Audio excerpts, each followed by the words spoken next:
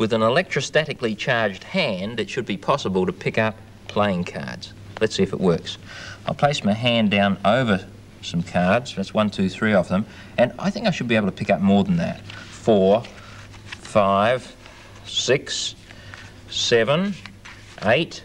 I hope I'm not pushing my luck too far. 9, 10, 11, 12. Let's see if it works.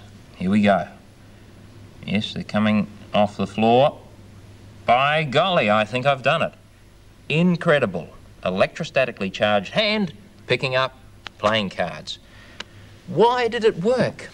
Let's have a look at those cards. They appear to be perfectly normal playing cards, and they are. They haven't been tampered with except this one.